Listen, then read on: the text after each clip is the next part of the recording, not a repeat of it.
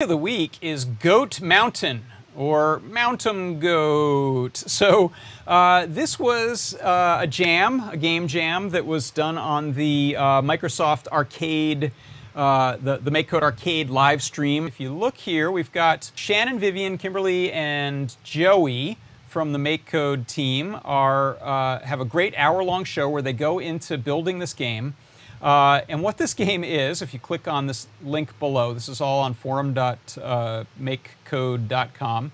This game, let me go large screen with it, is a goat stacking game.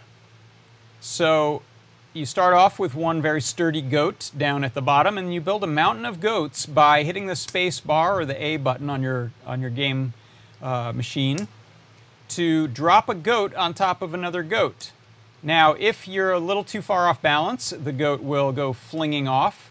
As the stack gets larger, we move up in the scene's sky. And there's also a danger of getting your goat mountain to be imbalanced. So I'm going to try to stack goats here that lean off to the right. And eventually, that's going to be more than the base goat can handle. So this will get too tippy at some point, and boom, the whole goat mountain explodes. So this is really fantastic, and it's great because the team goes through building it from scratch, so you can see how this was designed and some of the thought that goes into it.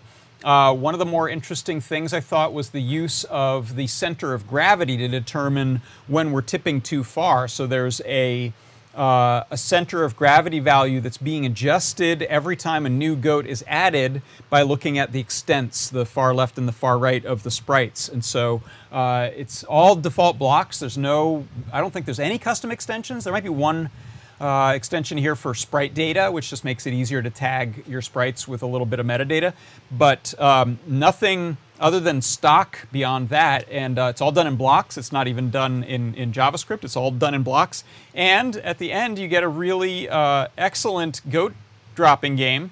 If you fall directly and don't even touch a goat, it's over, but you might want to adjust that. If you want to play around and never worry about dying, it's MakeCode, so you can go in and change it.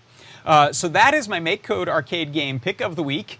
I'll call it Mountain Goat, but it's officially called Stream 60 Mountain Goat. And it's super fun. Go check it out.